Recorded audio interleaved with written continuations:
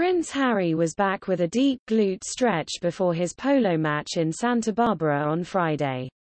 The Duke of Sussex put an emphasis on his stretching techniques before partaking in a match with Los Padres team. The match took place at the Santa Barbara Polo and Racquet Club. Harry is no stranger to his pre-game stretch, as he was captured performing a similar exercise before a polo match in early May.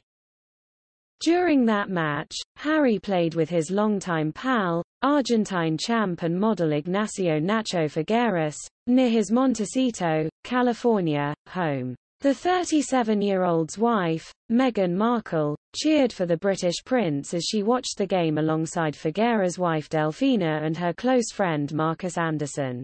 Figueres, 45, took to Instagram and shared a snapshot of his team that was taken by his daughter Aurora. "Thrilled to be riding alongside my friend, Prince Harry, and the rest of the Los Padres team at the Santa Barbara Polo Club's Harry East Memorial Tournament," he captioned the snap. "We've ridden together many times over the years, and now that we're both parents, it's extra special to be able to spend this time together." The name Los Padres was inspired by the proximity of the field to the Los Padres National Forest and also by our connection as fathers, the star added. Harry grew up playing polo in his homeland alongside his older brother Prince William.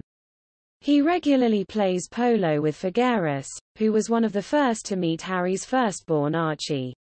"I started playing polo on a farm in Argentina when I was little," he explained.